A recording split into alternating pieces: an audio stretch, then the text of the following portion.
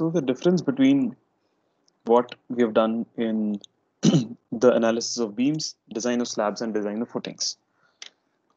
Just quickly refresh our memory. So what we did in beams, that we had a section. Moment.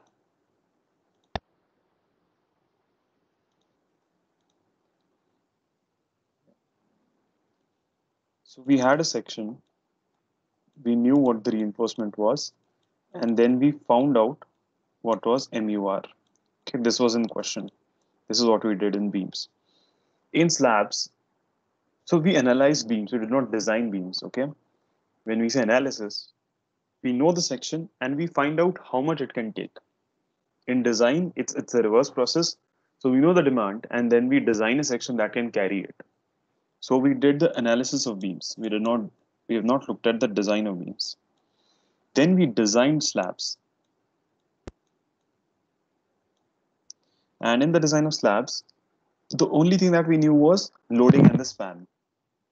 From that, we computed what was the demand. So this is what we knew. Okay.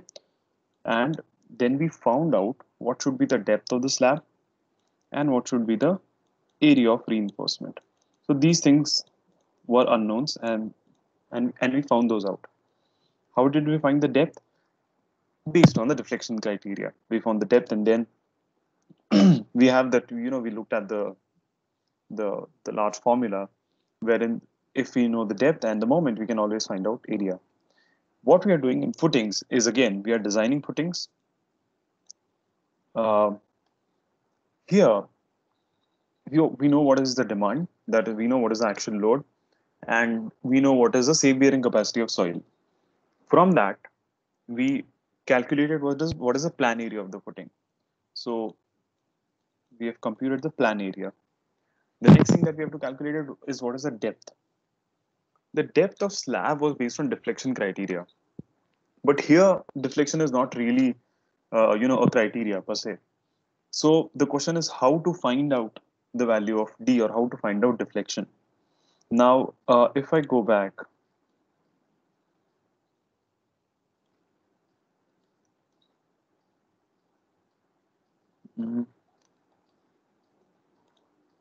yeah.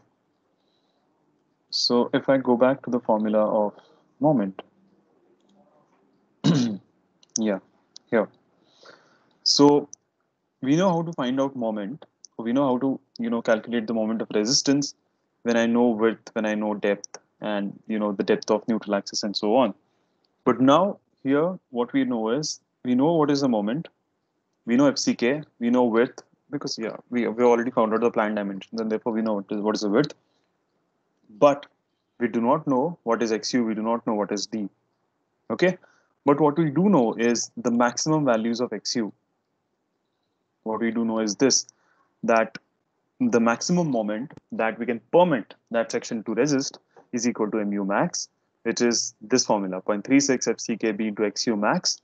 We also know what is XU max for a certain grade of steel in terms of its total depth. So even just to quickly go back to that, we have seen it here that for Fe250 it is 0.53D, 415.48, 500.46. Oh, something's wrong here. Yeah, 0.46 and 550.44. So basically everything except D is now known in the equation. The only thing that is unknown is D. Okay, so this was just for your information. Don't write it in the exam. Okay.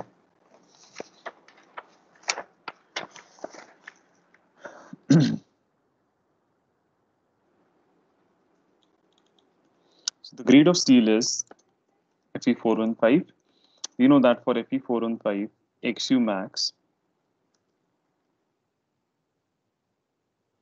is equal to 0.48 times of T.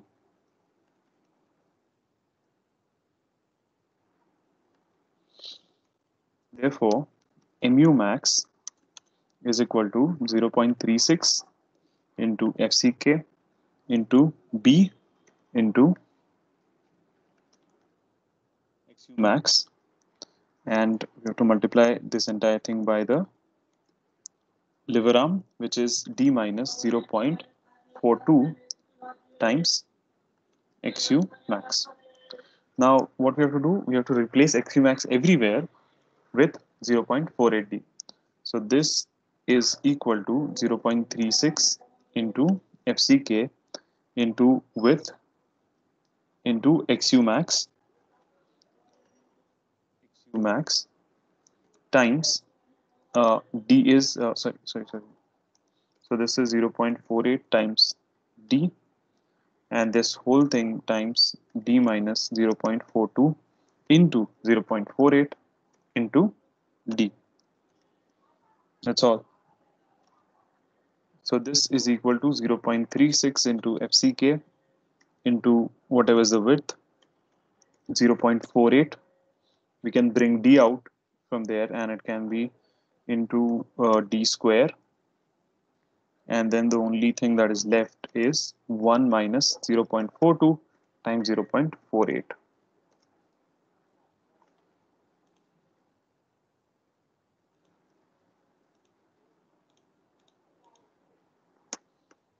So 0.36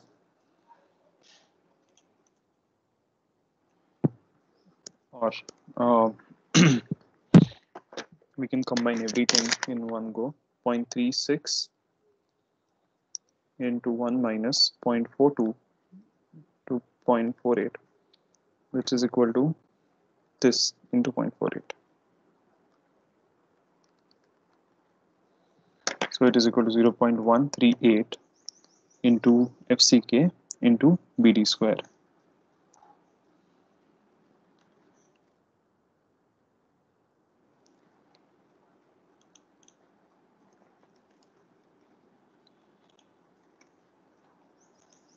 So now in this formula, we know everything except D. So just putting all the values, 1591.14 into, so we have to be consistent in units. This is a very common mistake. Since everything, so FCK is in Newton per mm square, which is megapascals. B is in mm, D is in mm. Therefore, this has to be in Newton mm. Therefore, 0.138 into FCK is 30 into width. Now, the dimensions that we have chosen is 3.5 meters. So if you look at this, the width of this section is 3.5 meters. You look at it in this section. So this is your bending moment, and the width is what it is in plane. So your width is 3.5 meters. So into 3500 into d square. Okay. Can someone please give me a value of d?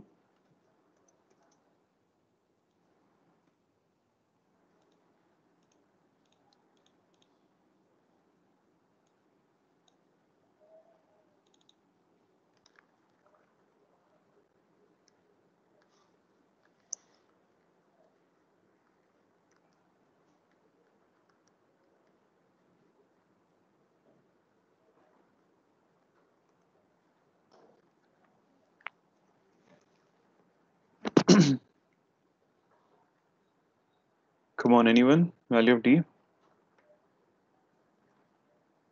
A few seconds. Yeah, okay. 0.3313. Sorry? 0.3313. It cannot be that small, right? Root into 10⁶ actually. So 0.3313 into 10 power 6. It cannot be that big. 331.3 It's Okay, after so multiplying it. 330. Yeah, Okay, 331.3. yeah. So 331.36, we can write it as 331.4 mm. So this is the minimum depth that is to be provided. Now, just like we did in slab, we found out what was the span to depth ratio. We got the minimum value of D. Okay, there's no need for us to imagine that. We already have everything. Yeah. So we found out what is the minimum depth, 160 mm. Then we found out what is the capital D, and we just back calculated what is actual, effective depth that we have provided. So minimum depth is 331. We have to calculate what is the, so minimum effective depth is 331. We have to calculate the minimum depth. So this is equal to D plus bar diameter dia plus clear cover. Now you might wonder as to why I have taken bar dia and not bar diameter by 2 like I've taken in slabs. Here we said bar diameter by 2 because we designed a one-way slab, and in a one-way slab there's only reinforcement in one direction that is important to us. Therefore, when we calculate D, it's half the rebar plus clear cover. But here we provide reinforcement in both the directions. So what we effectively have is, this is our section, this is the reinforcement in one direction, and this is our reinforcement in the other direction. And both of them are main reinforcement. Is there's no difference here. So the average depth is at the, perhaps I'll leave this small marker. So the average depth is at the center of both these. So this depth is the bar diameter, the entire bar diameter plus the clear cover. And therefore, here it is D plus bar diameter plus clear cover. Now the question is what bar diameter to use. Normally we have observed that for typical buildings 16 mm dia, 20 mm dia suffices. 20 gives us a better number, so let's assume 20. So 331.4 plus bar diameter 20 plus clear cover. Now I've said that the minimum clear that is to be used is 50 mm, but practically what we do is we at least provide 75 mm. So this is the minimum depth. So 331.4 plus 20 plus 75, it is 426.4 mm. Okay. So how much depth will you actually provide?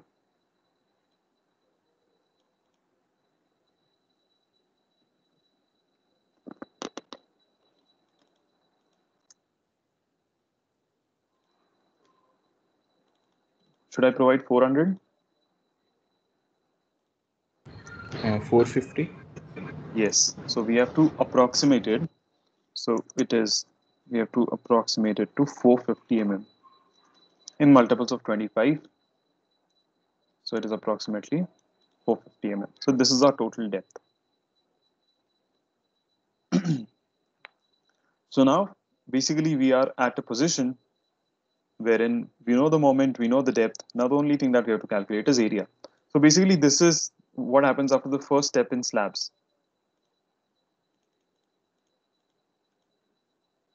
So in the slabs, we use the deflection criteria to find out the depth, and perhaps this case does not apply here because we already know the loading. And then we just found out what is the reinforcement. So from here, everything is same.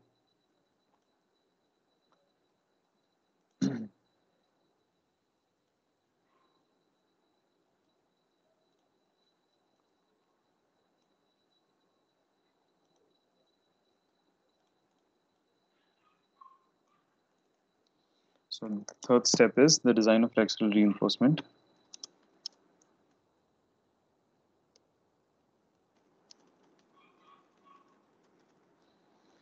So like I've said this before and I say it again, that normally the depth of reinforced concrete footings is governed by shear criteria. To, just to give you a sense of what I'm saying. So if the depth that you get from flexure criteria is 450 mm, perhaps you might get a depth of around 600, 650 mm from shear criteria. And that is the depth that we actually provide. But here, since we're not looking into shear, we are not, really bothered about what is the depth that we get from shear. But that, in most of the cases, is definitely more than 450 mm. So now we have to design a flexural reinforcement. We just calculate what is the actual effective cover. So this is equal to capital D minus bar dia minus clear cover.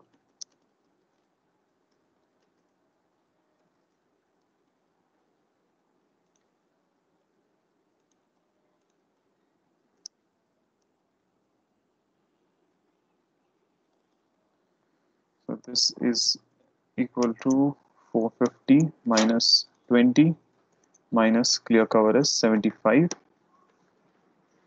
So this is equal to 355 mm. This is our actual depth, actual effective depth. Now we have to use our so-called Thanos formula, this one.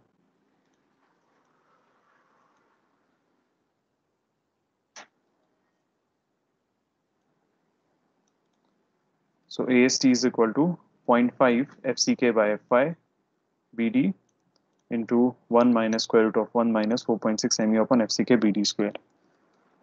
Might look scary at the first, but it's pretty straightforward. You can just save a lot of time if you learn this. So now all you have to do is plug in the values. So this is equal to 0.5 times FCK upon Fy into B. Our B is 3500 into D, which is 355. Okay. Into 1 minus square root of 1 minus, we have to be consistent with the units. Our design moment is 1592, I believe, 1591.14. 15, perhaps I should write this again. 1594.1 into 10 power 6, so that it is in Newton mm, and we have to divide it by FCK BD square. FCK is 30, B is 3500, and D square is 355 square. Okay, now the task is quickly give me an answer for AST.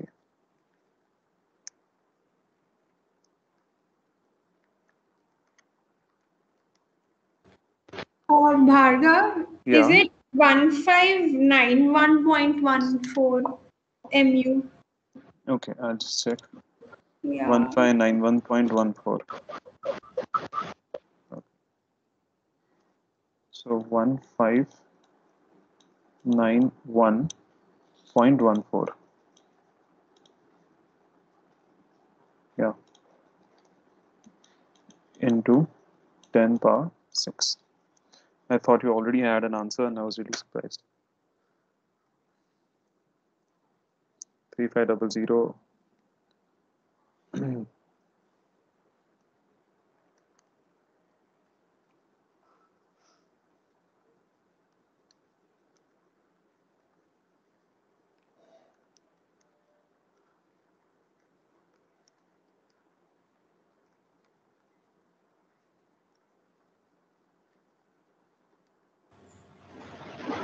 Is it 2786? 2786. Okay, perhaps this looks a little small to me.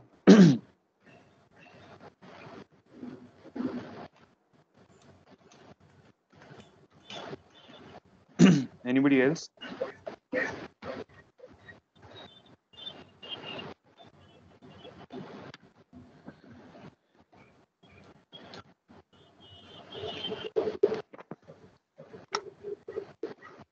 Come on, by this time you should be, really fast with these calculations.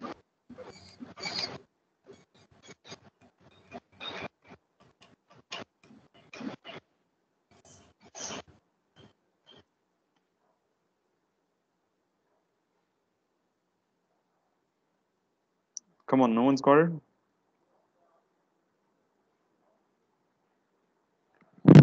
2786. What is it? 2786.4. 2786. Okay. Again, this looks small to me.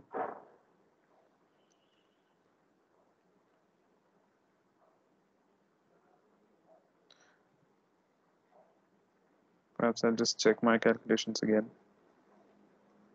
1 minus. 2694.5. Okay, so another answer that we have is 2694. Okay, so the answer that I have got is 14,888 mm square. Don't we need to multiply the MU term by 4.6? I think we haven't done that. Oh, it is because of that that you're getting a different answer. So you have to multiply this by 4.6. Can you just recheck?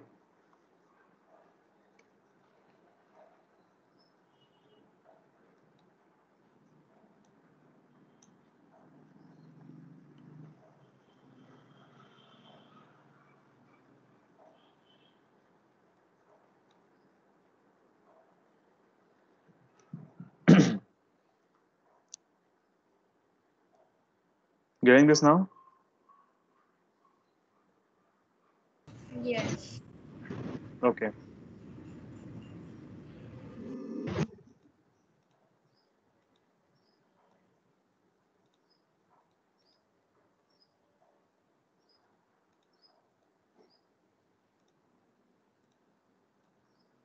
So this is our answer. So we have to provide 14,888 mm square of reinforcement along the entire width. That is what it means. Before before we actually provide this, there's something that we should check.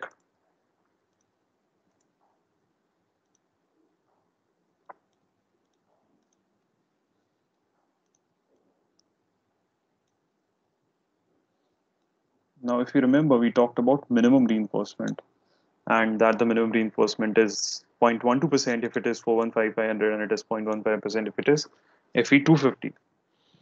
So the AST minimum that is to be provided is 0.12% of BD, of the gross area.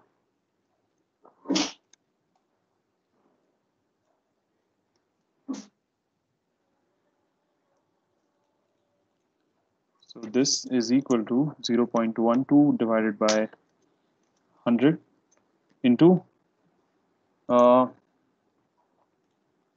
someone answer which is the gross area that we're talking about, or what is the gross area here? Or what is the area of the section here?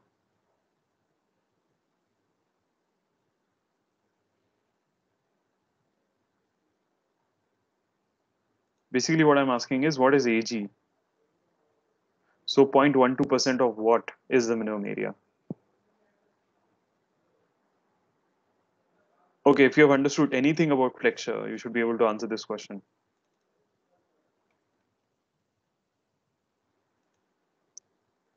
Now it's pretty simple that, all the cards are on the table. We know all the dimensions.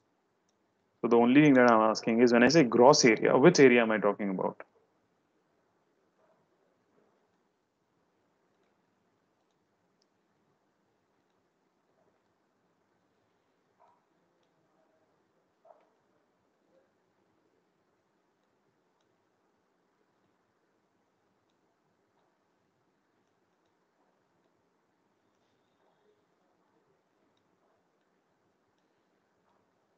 Nobody? Okay, excellent. No, that cross-sectional area, like Yes, it's a 3.5 multiplied by the height, depth. Yes, it is a cross section area. So this is a column. Okay, we are working in this plane. So basically this is nothing but a beam that if I, look in the section, if I look it in the section, so this is my beam, which has a width of 3500 and has a depth of 450. Okay, so this is my beam section. I'm going to provide reinforcement here. Okay, shouldn't have taken so long for you to answer this question. So this is my beam. Now it might look a little odd, but this is the width of that beam. This is in plan. This is the width of that beam. This is the span, and this is the depth. So when we say gross area, I look at the cross section of the beam, and this is the gross area. Okay, so 0.12 divided by 100 into 3500 into 450. An answer, please.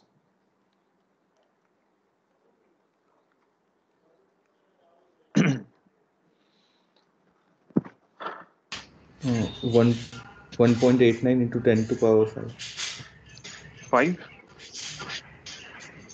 Like perhaps. 189,000. 10 raised to 3. 1.8 and 10 raised to 3. Okay, so 1890 mm square. That is the area we have to provide. But what we are actually providing is 1,488, which is much more than the minimum area.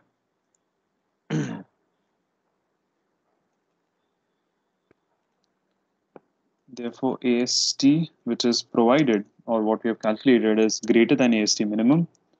Therefore, we are okay.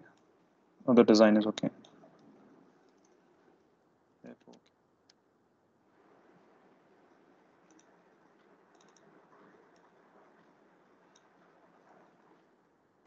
I had a question. In the paper, are we going to get this square footing only or rectangular also? historically, you've been getting square footing. Basically, if I look at all the question papers before, it's all square column. It might be, you might be short of time in case you get a rectangular footing, but we have shortcuts for everything. So perhaps after we finish this, I'll give you a shortcut as to how you can take care of a rectangular footing. So now the only thing is you have to compute how many bars to provide, and how much spacing to provide, and so on. Just a moment.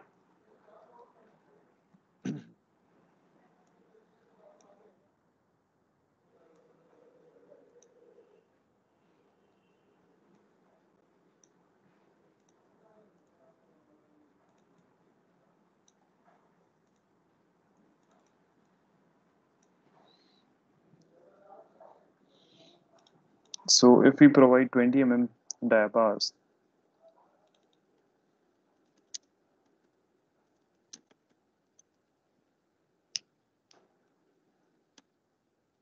the number of bars required is, of course, the total area divided by area of each bar. So this is equal to AST upon area of each bar. Our AST is 14888. So this is 14888, and the diameter of 20 mm diameter bar is pi by 420 square, which is approximately 314. So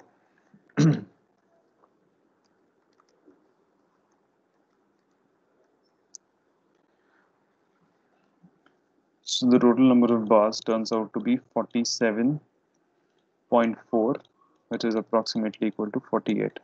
So we have to provide 48 number of bars here.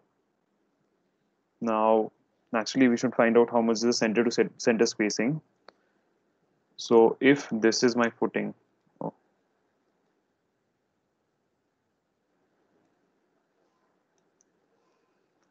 I'm going to be placing the bars in both the directions. 48 bars in each direction. I just have to compute that what is the spacing of this.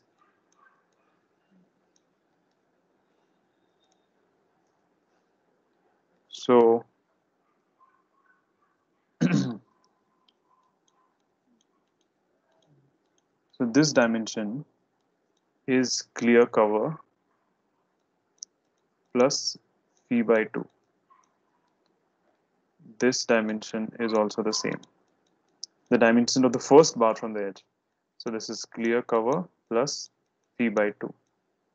Now I want to calculate what is the center to center spacing. Now this is the total width. So naturally I have to subtract these from this and then divide by the total number of bars. So the center to center spacing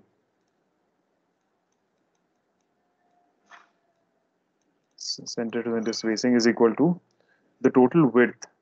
Perhaps I'll just denote this by width since we're using beef here.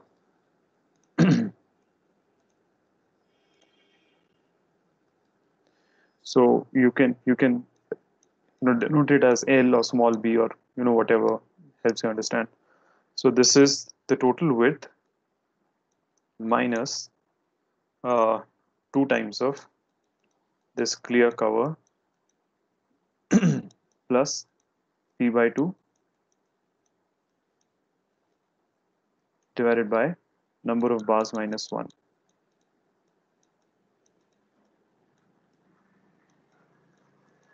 Okay, because the bars are 48, the spacings are 47, and therefore b minus 2 times of center to center spacing, number of bars minus 1. So please just plug in the values. B is 3500 minus 2 times clear cover is 75 plus bar diameter by 2 is 10. Number of bars is 48. 48 minus 1 is 47. So the spacing is approximately equal to 70 mm. 70.85 after Yes. calculation. Yes, correct. Very good, fast calculation. So this is 70 mm. So that is the spacing that we have provided. Now the reason why we found this out is because of the clause that says that the maximum spacing should not be greater than 300 mm. So this is 300 mm, less than 300 mm, therefore we are okay. So this was just to check, nothing else. So if you are in a position that you don't have time, if you have short of time in exam, you perhaps might just skip this step. Okay, I'm just saying, because this is not naturally, you're providing so much reinforcement. There are 48 bars, so you can just quickly divide 3500 divided by 47, and yeah, find 74 or something. So you are basically providing a spacing that is way less than 300. You get a feel of it, so you might just skip this step in case you are short of time.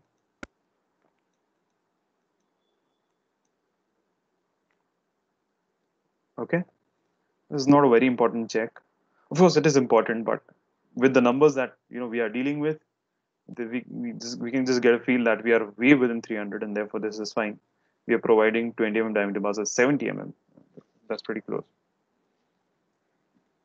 Okay, so we have everything we need now, but the only thing that needs to go on the site is not all these calculations, but an actual section. Therefore, we're going to draw an actual section.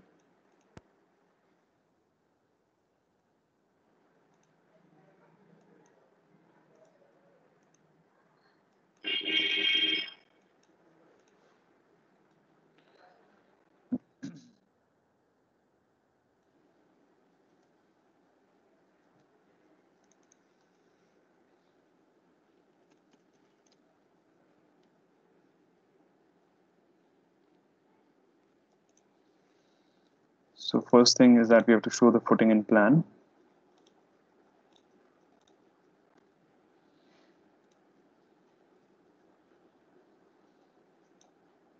So that's our 3500 by 3500 footing.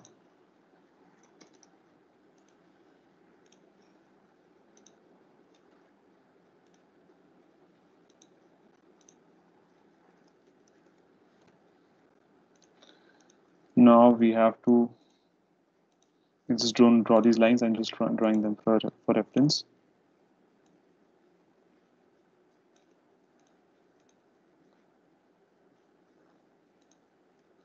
This is our 500 by 500 column.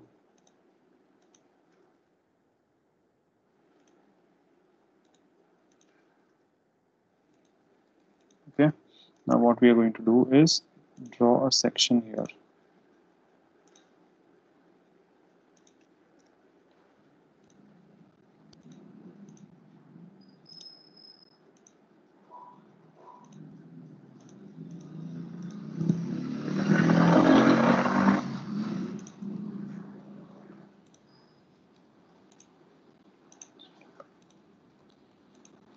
Okay.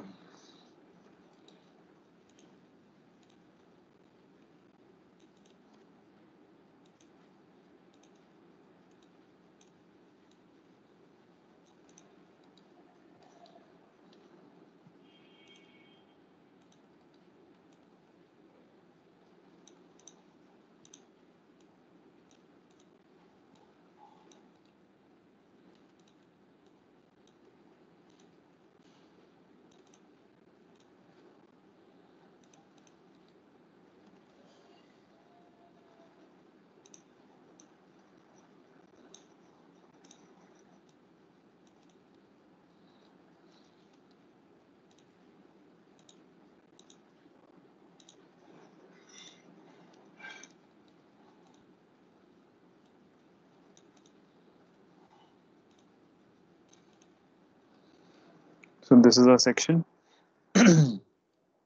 Now we have to provide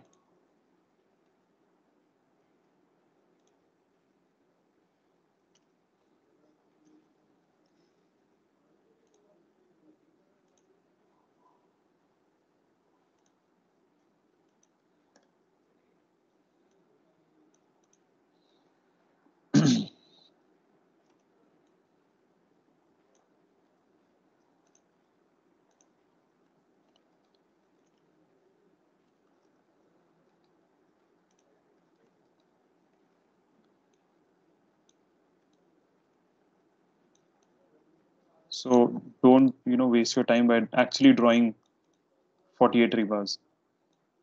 This is just a sketch to show to the invigilator that you have understood.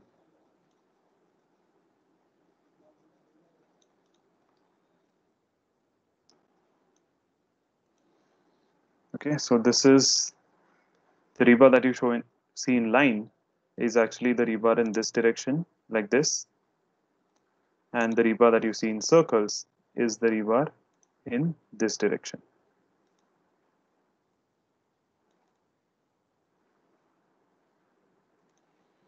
Okay, so just a few more details to add here. First is, of course, how much reinforcement that you are providing.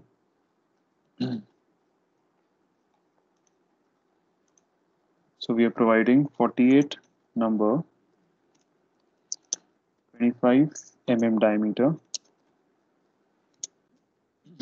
both ways.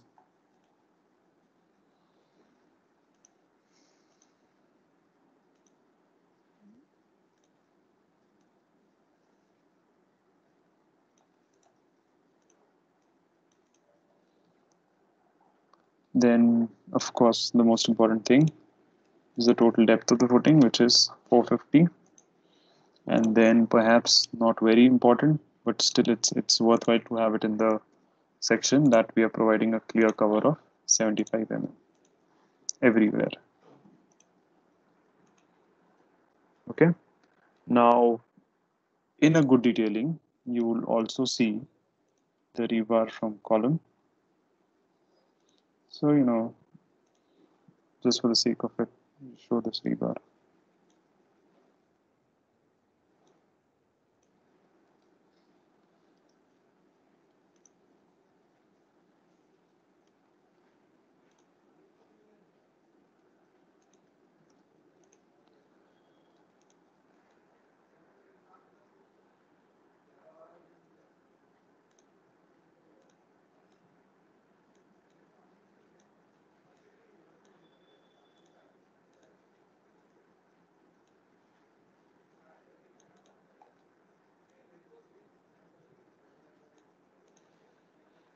So this is our final section.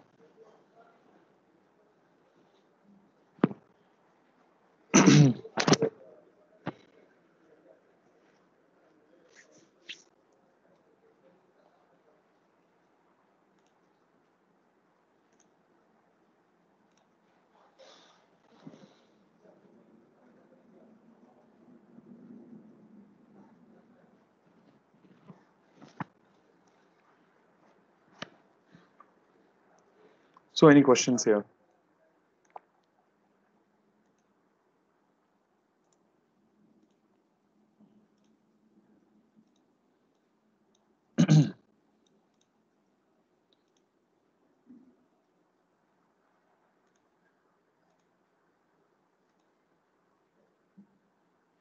I had earlier part.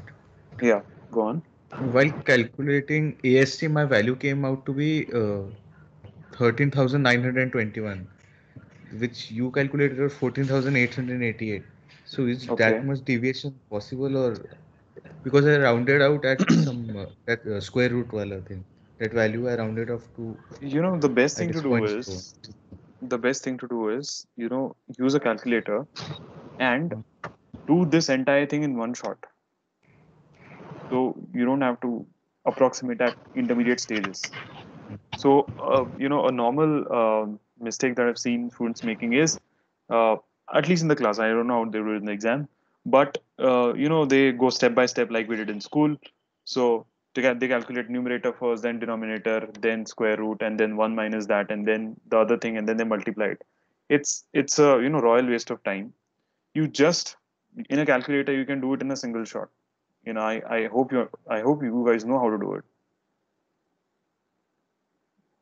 You know how to use a calculator, right? Not this kind of big thing like square root 1 minus this upon this. Whole shot. I have not Okay. answered.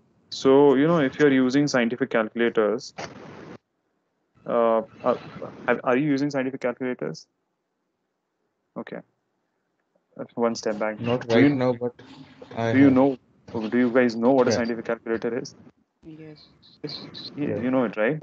So, yeah.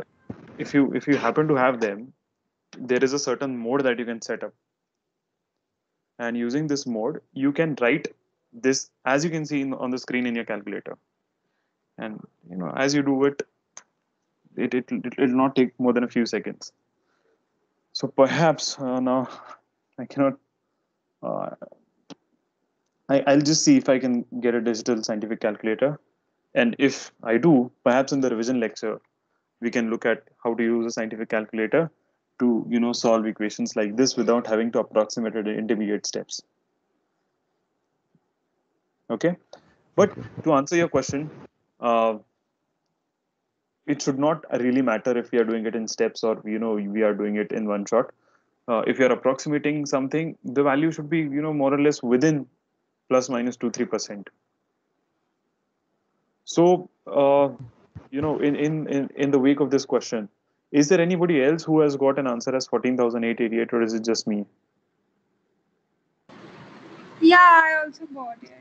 Okay, then perhaps this is the right answer, and you just might want to recalculate this. Okay. So yeah, any more questions here?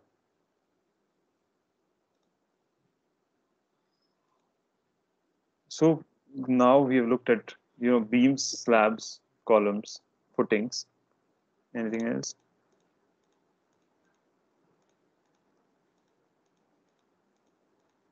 So what is the takeaway from all this? In terms of solving your exam, what is the takeaway? So the nature of the question paper is like you first get a theoretical question, 10 marks or 15 marks, or is it 20 marks? I don't know. Yeah, I think it is 20 marks. So the 20 marks of theory, and then you get 4 questions, out of which you have to solve 2. So naturally, one question is related to beams, the second one is related to columns, the third one is related to slabs, and the fourth one is related to footings. So out of those 4, you have to solve any 2. So what is the takeaway? We have talked about beams, columns, slabs, and footings. We've looked at all the numericals. Perhaps you really want to refresh your memory and go through all the numericals once again. But what in terms of saving time and scoring better, what I would recommend is, come what may, do not miss the column question. It won't take more than 10 minutes tops, because the procedure is very straightforward. Uh, you see, the design of RCC columns, just in 2 slides we have sort of completed the design. It's very straightforward, and there's nothing challenging that you can face here. So come what may, do not you know leave this question. Solve this for sure. If you have to, among the other 3, beam, slabs, and footings, procedure wise, design of or analysis of beams is the shortest. Okay, perhaps I'll go at a numerical that we solved. Yes, so this is the beam numerical, 2 slides, it's done. So if I have to suggest an order in which you can look, or you can sharpen your skills to solve numericals, I would suggest go for columns first. Then you can look at design of beams. Okay, if you're pretty comfortable with both of them, then you can look into slabs, because design of slabs is also straightforward. You just have to find out what is the depth using this, and then nothing, 3 slides tops. So we have finished everything in 3 slides. So, and even after that, you feel the only problem with slabs is you're going to spend some time in detailing this. The sketch is going to take some time. But in beams, there's no sketch because you already know everything. The sketch is given. The data is given. There's nothing that you have to provide. Therefore, that's the simplest thing in beams. You don't have a sketch per se. You don't have to give a final drawing. In columns, you have to, but this is very simple, very straightforward. Shouldn't take much time. In slabs, you might have to spend some time in drawing the section. So, but considering the simplicity of the procedure in slabs, this would be third on my list, and then fourth would be footing. And the reason being, it's a little lengthy, and you have to uh, sort of understand the analysis first. When I say analysis, I mean you have to understand how to get the design moment. So this will be fourth on my list. Now there was a question as to what do we do if we get a rectangular footing. So perhaps I would answer this question. So if you get a rectangular column, say you get a column like this, so but you always have an option. You can provide a rectangular footing. Practically, a rectangular footing is provided when you have a rectangular column, but this is not uh, this is not a practical situation. You don't have to give an actual footing. So irrespective of the footing being rectangular or square, you can always provide a square footing. So irrespective of what is the area you can get, you can provide both sides. Technically, it is not going to be incorrect. The only thing is, see, basically we have to be right in terms of our understanding, and we have to be right in terms of theory. As of now, okay. So even if you get a rectangular column, you can provide a square footing. Now the only trick here is which section will you consider, or which moment will you consider. When I say that, what I mean is now you have two axes. So this is your x-axis and this is your y-axis. Okay. So now the column is rectangular, the footing is square. So which moment will you consider? Will you consider mx or will you consider my? Okay. Strictly speaking, we have to consider both moments. We have to provide both rebar accordingly. But in exam, we might not have time. Therefore, we have to choose one, and we have to provide the same in the other direction, which will be a slightly conservative, but it will be correct. Okay, you are not under designing anything. So my question is, which moment will you consider mx and my? When I ask this, what I really mean is, which moment do you think will be larger? Will it be mx or will it be my? Think about it for a moment and try to answer this question.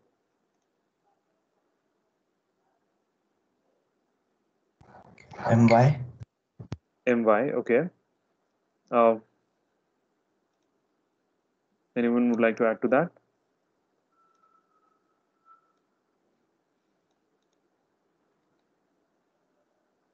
See, these are very small things, and perhaps these are the things that uh, what I would say. These are the things that if if your understanding is on the right track, then these are the things that you easily understand. The procedure anyone can follow, not a problem. But now what we've learned is we spend some time on actually knowing how to calculate the moment. So we spend some time here. Hmm? So a simple question that I'm asking is, if the column is rectangular, the footing is square, then which moment will you consider? That will so naturally my question is, which of these moments is greater? So if you consider the greater moment, you'll provide greater rebar, and you can provide the same rebar in the perpendicular direction. You're covered. The footing is safe. You're not under designing it. So the question is, which of the moments is greater? Is it mx or is it my? MX is greater. Or along the y-axis, I guess, because So okay. So to clarify what mx and my is, so this is mx. This is moment about x-axis, and this is my, moment about y-axis. Okay. So what do you think is greater, mx or my? about y-axis, because The point is much farther than this. Okay. So actually, the answer is opposite of what you just said. Uh, you see, we have two distances. Let's call this as L2 and let's call this as L1. Okay. So these are spans basically. When I'm finding mx, I will use the span as L2. When I'm finding my, I'll use the span as L1. Now it's it's obvious that L2 is greater than L1. Everybody agrees, or does it need a mathematical proof for this? It's simple, right? If this is the shorter side, it's a square column, it's a square footing. So naturally, L2 is going to be greater than L1. Okay. Q is Okay. same for I was both. considering to be a rectangular footing. That's why. Okay. No, It it's a seems square rectangular. footing. Okay, Okay. then about this. Okay. Then about x. So, pardon the sketch. It might seem like rectangular, but, I've said it multiple times as square footing. So if it's a square footing, L2 is greater than L1, Q is same. Now, M, if you look at the value of M is Q into LL square. L is same because it's a square footing. Q is same because it's a square footing. The only thing is L1 and L2 are different. So naturally, whatever is greater, L2 is greater than L1, meaning that Mx is greater than My. So this is a larger span. So naturally, there is going to be a larger moment. And just correct the direction of moment. So if we are considering this, the moment is going to be like this. So this is Mx and this is My. So everything remains same. You start with finding out what are the planned dimensions. You provide a square footing. Then this, while calculating the moment, you just consider the longest span. So you consider L2, meaning that you consider Mx. You just find out what is the moment and everything remains same. So this is a shortcut. What you should actually do, or what you should, strictly speaking, what you should do is you calculate Mx, you calculate My, and provide ASTX and ASTY in the corresponding directions. Okay, does that answer your question? Yes. Okay, so perhaps I think we are done with all the numericals. This was it. So I really urge you to. It's just four types of problems, out of which three belong to flexure. So there's nothing new in this. The procedure to approach those problems is a little different, but fundamentally all the concepts remain the same. Only columns is a little different, but the upside is that it is the easiest of all. So, I really would urge you to look at all these numericals, not just before the exam, but definitely before the revision lecture, so that you have a good idea of what we are discussing, what you're talking about. So, if there are no questions here, uh, perhaps we can declare that the design of reinforced concrete footings is over, and we just have to jump to a few miscellaneous topics that are to be covered. So we'll just take a short break, perhaps a few minutes, and then we'll start with a new topic. It's not a topic actually. It's just a small part of the syllabus. This grid flows. So it's 10:07 now. Let's start at 10:12 or so. Okay, but if by then there are any questions, I'm online.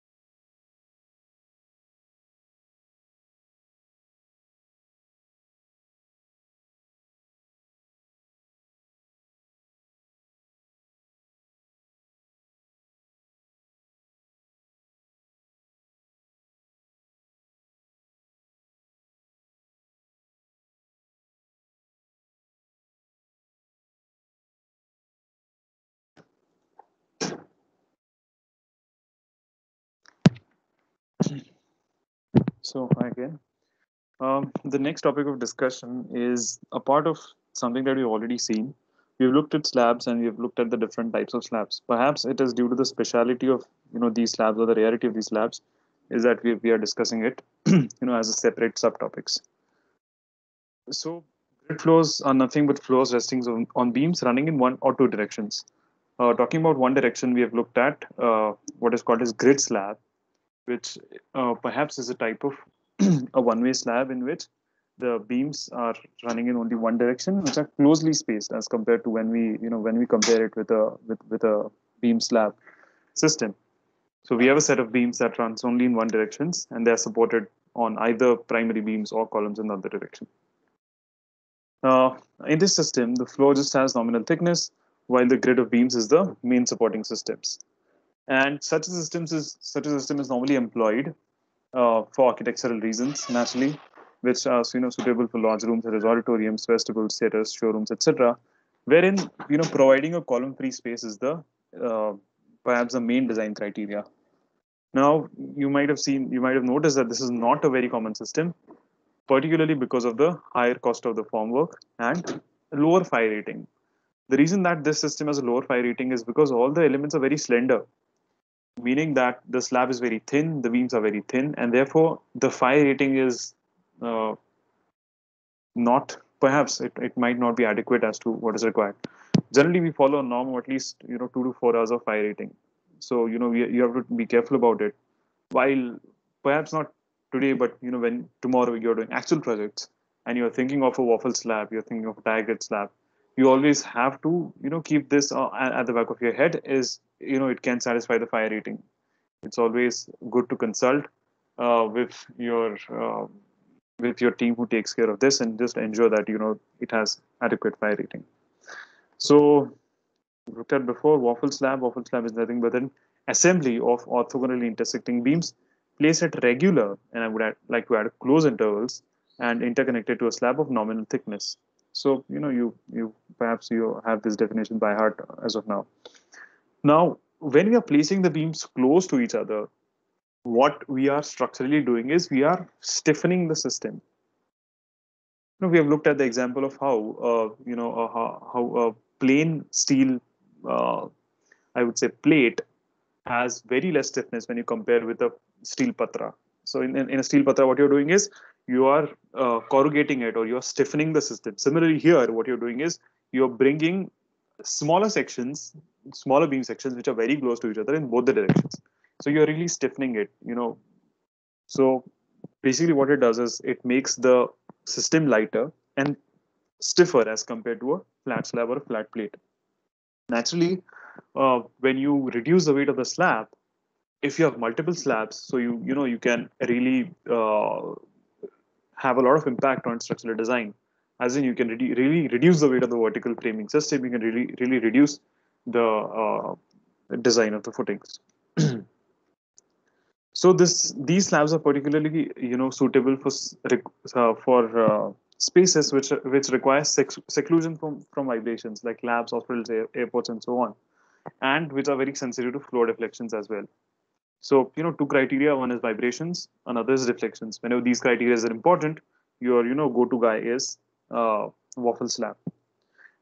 In general, if we compare uh, for the same amount of span, if we compare the concrete quantity and the steel quantity, a waffle slab is has saves up to about 30% of concrete and 20% of steel as compared to a flat slab. Now, talking about the general thumb rules or dimensions that you can start a design of waffle slab, there is the overall depth can be somewhere in between 300 to 600. The slab thickness, which you can see it's very thin, is about 75 to 125 mm. The width of the beams is about 125 to 200 mm. Center to center spacing of beams can be between 600 mm to 1.5 meters, and the preferred spans is up to 16 meters. So anything between 10 to 16 meters, you can opt for this type of slab, and you can select your dimensions somewhere in this range, so that at least visually it looks correct. Of course, there's going to have to be a technical analysis and design as to what should be the exact dimensions. You're not expected to learn all this, but you should get a feel, and you should be able to provide elements that actually look at least structurally correct. Now, advantages include obviously they are more they're preferred when it comes to longer spans. They provide better structural stability because we are stiffening it. Naturally, if we are stiffening it, we are reducing deflections, we are reducing vibrations, and along with they, of course, they appear aesthetic.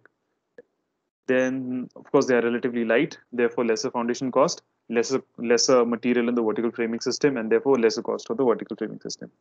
It requires less material, as you have seen. It requires about 30% less concrete and 20% less steel as compared to a flat slab.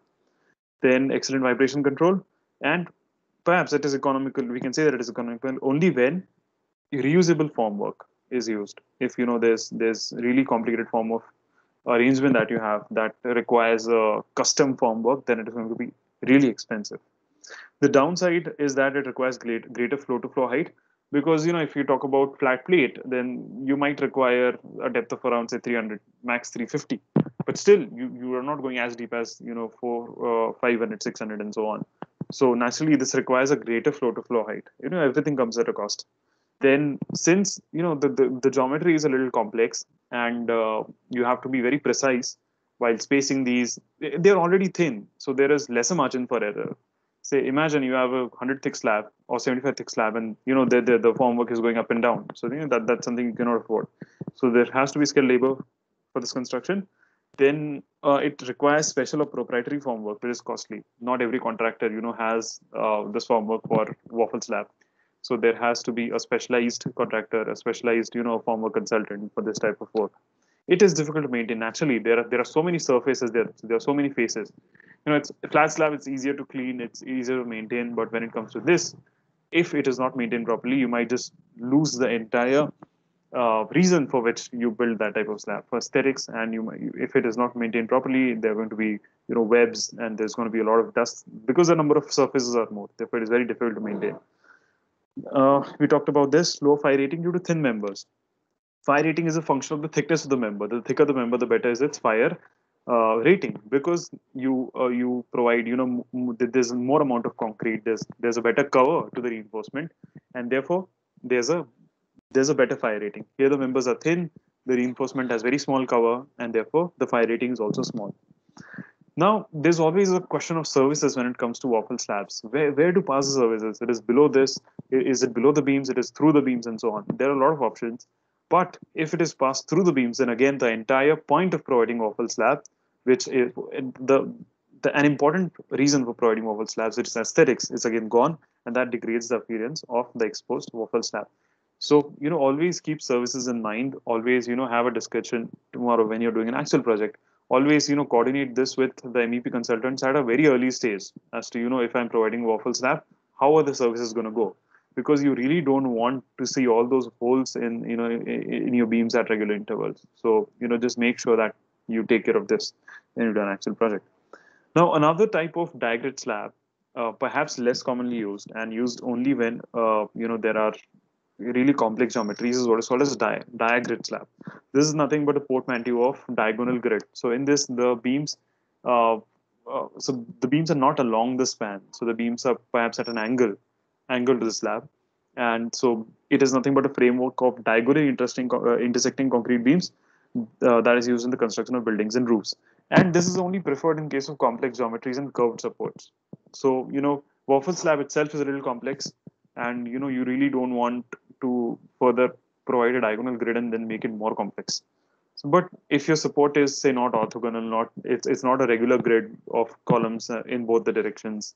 So if it's a curved support or complex geometries, it is only in that case you can look at the use of diagrid slabs. Otherwise, provision of waffle slab is more than enough.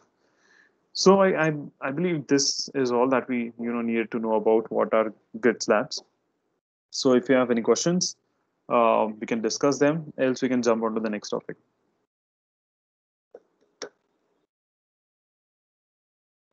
I had a question. Yeah. So it's related to the IDS project that my span is slightly greater than 16 meters. It's about 17.5. So in that case, do we increase the depth of the waffle, because I have taken it approximately 700? So that should does suffice. that I work? think that should suffice. So Okay. so 16. So So 16, what the slide says, these are just guidelines. It's okay if you're a little here and there. This is just to give you a range in which you can operate a waffle slab. It's okay if it's 17.5, 18. Okay, it is not the end of the world. This is not the Lakshman Rekha. That is, if you cross it, you're just gone. So these are just guidelines. You can always go 5-10% here and there. That's fine. The reason for giving a limit is it's not that you have a span of 24 meter and still you're considering waffle slab. So just it's fine if it's a little more or less. That works. Okay. Okay. And another thing, regarding how do we support the waffle? Like, it's just a not the drop panel, but yeah, maybe the thing you see in this image, is that enough, or do we also have to give beam strips in the in between? No, Is this that is enough. necessary? This is more than enough. The Okay. entire point of providing is a waffle slab to get rid of bigger beams. So, Okay. you just have to have adequate shear strength at the support, and for that, if you have a plain section around the column and then a waffle slab all around, I think that should suffice. Okay. All right. Thank you. Yeah. Okay. If there are no more questions, we'll jump to our next topic, which is concrete composite construction. Now, this is one of the projects that we did a few years back, and we had a site visit a couple of years ago. And I would like to say that this was one of the cleanest sites that I've ever seen. And naturally, the reason was it was a composite structure, very clean, very, it was the spans were adequate. And we Okay, the point is that it was one of the cleanest sites because the construction was composite. You could see, the sections were small and aesthetically it looked really good. Not only from the image that I've shown, but if you actually go into the structure, even there, none of the components of the structure look really bulky or look really ugly. And I believe the reason was because it was a composite construction. Therefore, the columns could be smaller. The slab thickness was smaller, and everything looked pretty good. So a composite structural member is made up of two or more different materials. Fundamentally, what we do is we just take properties of each material and combine them to form a single unit that has an overall better performance than its separate constituent parts. Now, in construction, there are a number of composites that you can use. There's steel timber, timber concrete, plastic concrete, and so on. But the most common is steel concrete. And basically, when we are studying reinforced concrete itself is a composite material. But when we specifically say that we are looking at steel concrete composite, we are not using steel in the form of reinforcement, but so let me reiterate this. We are not using steel only as reinforcement, but also we are using structural steel sections. Perhaps I would just give, yeah. So this image first, so that you understand the difference between reinforced concrete. So reinforced concrete is a composite material, but you're using steel only to reinforce it. Okay, but in steel concrete composite, you're using steel not only as a reinforcement but also as structural members. So that's the difference between reinforced concrete and composite steel concrete. So the working principle remains the same. The working principle that we have seen in reinforced concrete. Concrete is really good in compression, very weak in tension. Steel, on the other hand, is very strong in tension, and it can resist a significant amount of tensile forces even in small areas. And steel is also good in compression. So when we combine, the powers of the two, what we get, the end result is a highly efficient and lightweight unit that is not only strong in compression but also in tension. So the working principle is the same. Now, this system perhaps has worldwide acceptance as an alternative to steel concrete. It offers common solutions that are economically competitive. Now, in almost all the retrofit projects, wherein a structure is already being built and there are changes that the client wants, there are some changes that the architect wants. Almost everywhere we go for a composite system. Maybe deleting some slab, adding some slab, or adding some beams, adding an extension to the existing structure. So whatever retrofitting activities, we perhaps look at composite as the first solution. So the primary components of steel concrete composite are obviously composite slabs, composite beams, and composite columns. Have we looked at a composite foundation, anyone? So when we studied foundation, I'm not talking about this semester only. So when you study foundation anytime, do you remember if we looked at composite foundations?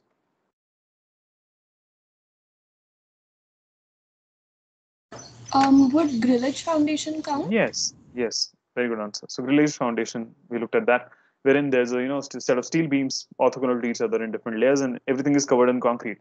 That is a form of a composite foundation, but it is very, very, very rare, and therefore I'm not included here. And we've already looked at it. So this is how a composite slab looks like. So there's a steel decking. It might have a shape of a it might resemble the shape of a trapezium, well, trapezium decking, decking, or it might have a shape of a reentrant. So we look at it later. That is called as reentrant decking. The concept being that there's this steel decking, and there's this nominal reinforcement that you provide in both the directions, and the concrete sort of sits on it. So that's a simple, way to explain composite slabs. So typically constructed as reinforced concrete slab cast over profiled steel decking, and the overall depth is at least 130 mm. Now the steel decking has sort of dual role here. First is that it acts as a formwork and a working platform during construction. So when we are dealing with the composite slabs, the steel decking itself acts as a formwork. Perhaps that is the reason why that the site looked so clean, because there almost no way there was a lot of formwork. And during the actual functional stage, it acts an external reinforcement. So the reinforcement is not in the form of bars, but it is a form of steel decking. So the concrete and steel, of course, we'll see how they are connected to each other and how does a force transfer occurs. But during the functional stage, it acts as an external reinforcement. Reinforced concrete, on the other hand, so then the question is, can you use only a steel profile decking? The answer is no, because naturally it's not going to be as stiff as concrete, and therefore it might undergo a lot of reflections. You can just imagine it. There's only a profile decking. There's no concrete. You just kind of get a feel that it is going to deflect a lot, and it is not going to be resistant to vibrations. Of course, the vibrations are going to be all over the place, and there's going to be no fiber or thermal protection at all. So that is the reason we provide concrete over the steel decking, because it stiffens. When it stiffens, it naturally reduces the deflections. It naturally reduces the vibrations, and concrete naturally has a better protection to fire and thermal insulation. So this is how a typical layout for composite slab looks like. So you can see a grid of columns. So the beams that are connecting to the column in y directions are your primary beams, and the beams that are connecting to either the columns or the primary beams are your secondary beams. And your composite slab sort of sits on the secondary beams in this direction. So your profile will be in this direction, and there'll be concrete over it. The thumb rule that we follow is that we do not go for a span which is more than 3 meters, at least for a. So what I mean by that is the secondary beam should not be located at a distance of greater than 3 meters. Recently, we did a youth study when where we were studying the possibility of composite system for a mall that was planned to be built in Mumbai, and that there was we extensively studied the system, and the thumb rule that we followed is there has to be a primary beam along the shorter direction. So you also have you can also do it other way. Okay, I'll just tell you what I mean by this.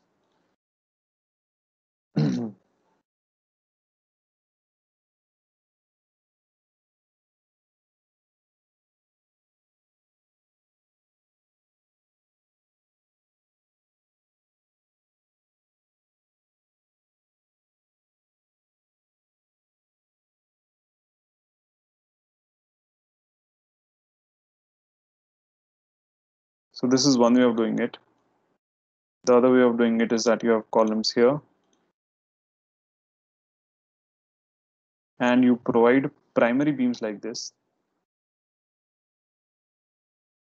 Okay, and you provide secondary beams like this. Perhaps I'll use a different color, and you use secondary beams like this.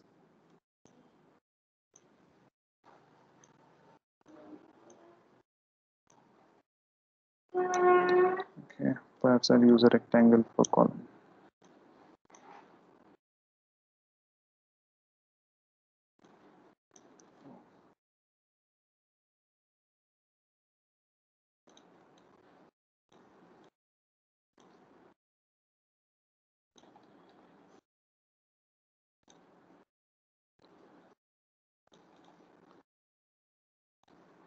So, do you notice the difference between these two systems? So what we've done here is we've provided primary beams along the longer span. The load remains the same, but we have provided primary beams along the longer span. What happens in that case is you get a larger section for a primary beam, and the secondary beam section might remain the same. But definitely, if you're going for this type of system, if your primary beam is along the longer span, you're going to get a greater dimension. So the thumb rule being all your primary beam should be along the shorter span. So this is a 7 meters by 7.5 meters by 6 meter span. So your primary beams are going to be along the shorter span, and then the secondary beams are going to be along the longer span. This is a typical framing of composite slab. So yes, there are two deckings that are commonly used: a re-entrant decking or a trapezoidal decking. When I say depth of these deckings, it is the distance between the trough and the crest and the trough. So that's what is the depth. So a depth of normally 50 to 60 mm is sufficient for spans up to 3 meters. And this is what we normally use. I've told you before that we sort of restrict ourselves to a span of 3 meters. But in extraordinary cases, the span is say 4 meters or more, we can go for a depth of 80 meters. And in very rare situations wherein you want to span 6 meters and above, you have to go for a deep decking, which is about 200 mm. So now you can see that this is the depth of the decking only. Then you will have concrete above it, so 75 mm concrete and so on. So basically, you're losing the purpose of providing this. You can go really shallow with a steel deck, and now for 6 meters and above, you require 275, 300. You can work with a flat slab. There's no need to go for a composite slab. So it's just this. The first one is, I think it's okay for design. If you're actually framing, if you're actually working on the framing of composite slabs, perhaps this is the depth and this is the span that you can work with. Now, just a few salient points about the profile decking. You may see that there are these corrugations uh, very closely located to each other, and these are nothing but they serve as a key for the concrete to interlock. So the concrete interlocks with the steel decking with the help of these corrugations or with the help of these keys. Now you might notice that there's also a reentrant corner at the top. Now, if it's a plain section here, what might happen is it might undergo local buckling because it also has some span. There's concrete on the top of it. There's going to be a dead load, live load, superimposed dead load, and so on.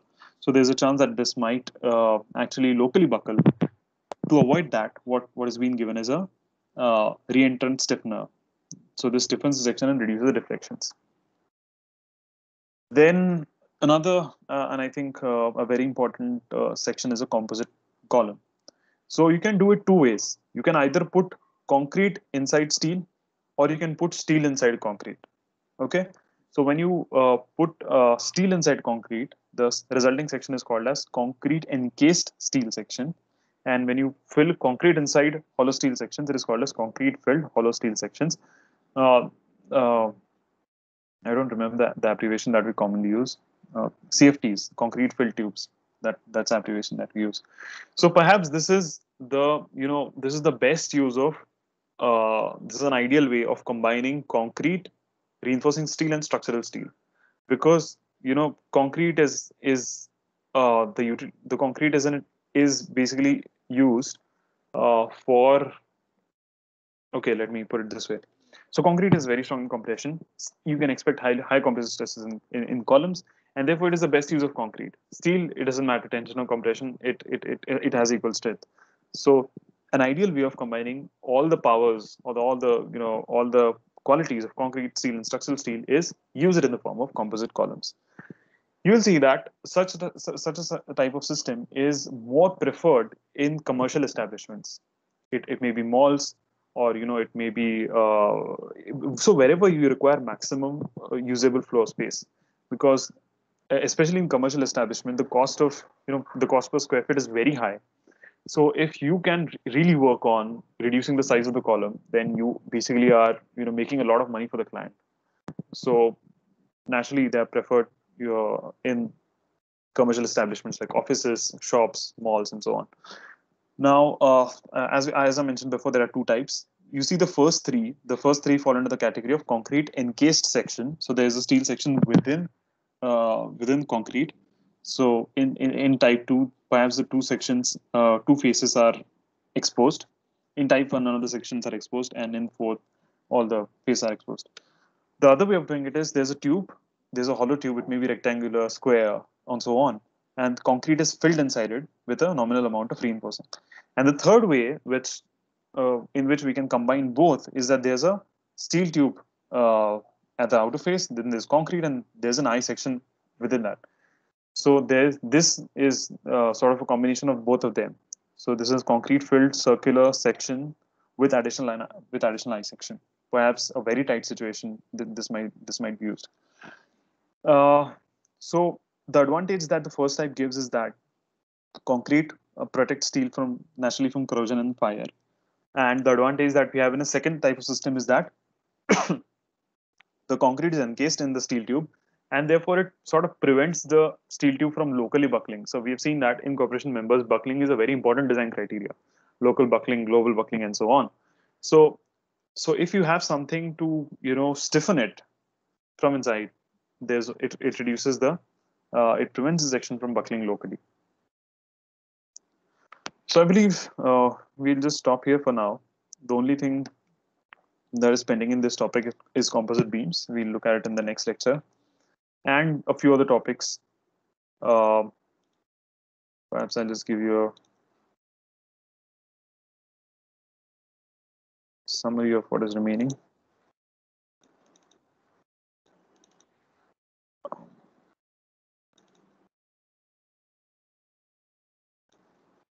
Yeah. So we have spent a lot of time on number 2. Then we have finished topic number 3 also, rectangular decorated diagrid. We have finished the theory of flat slabs with column capital, drop panel, flat plate, and so on. A few topics that are left is precast concrete elements, its applications and suitability. So we'll spend some time on this in the next lecture, and perhaps wind up topics number 2, 3, and 4. Neeraj has covered topic number 1, and if you have any questions regarding it, perhaps next lecture is the last time when you can ask it. So it also depends upon how much time do we have. So if there's any specific topic that you want me to explain from section 1, you just let me know in advance. We'll take a look at it. So 2 lectures to go. I think the next lecture should be sufficient to wind up whatever is left, and we'll reserve the final lecture for revision. So if there are no questions, then I think we are good to go for today. I'll just record attendance.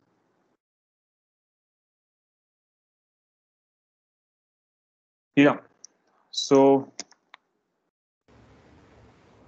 any questions in what we've learned today? Yeah, I just have a small question. Yeah, go on.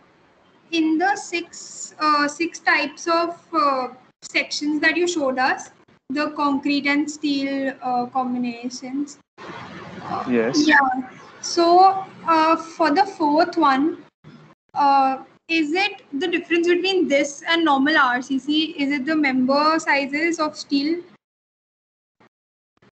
Because Okay. RCC also has this, right? Yes, but RCC does not have this steel section on the outer side. Okay, all right. Yeah. So yeah, perhaps I should have pointed that out. Huh. That the dark line that you see is actually a steel section. This is a hollow rectangular tube. This is a hollow circular tube. All right. Perhaps Thank this will you. give. So this is what the section is. Okay. Yeah. Okay. All right. Thank you. Yep. Hello. Yeah. How much does it exceed the cost, like overall, in the composite like using the composite materials? So it is not a straightforward question to answer, because it is always going to be dependent on a number of factors. Firstly, how much is the scale of the project? So how much? So what we follow is we sort of first develop a framing for both systems, because the spans the spans and the size of sections might be different in both the systems. So, and the next step is how much space are we really saving? And the third step is what is the cost of the space that we have saved? And the fourth step is what is the total cost of the construction of one type of system and the other type of system. Now, if I have to give an example, so we studied 3 systems for a recent project. So we studied an entire steel system, we studied a steel composite system, and we studied a concrete system. Now, in terms of space, yes, we were saving a lot of space when we were using a composite system, but in terms of cost, the reinforced concrete system proved to be the cheapest one. And it is always you always try to balance to you always try to strike a balance between the cost of the space and the cost of the construction. So the client went ahead with the reinforced concrete even though the sections were larger. So it depends on number of factors and never state, there's an extensive study that has to be undertaken to understand which system is really most efficient in terms of cost. Okay. Yeah. Okay, any more questions? Okay. So thank you for today. We'll meet on next Saturday, same time. Thank you. Hello. Yeah. Hi, Bhargav. I had a question regarding the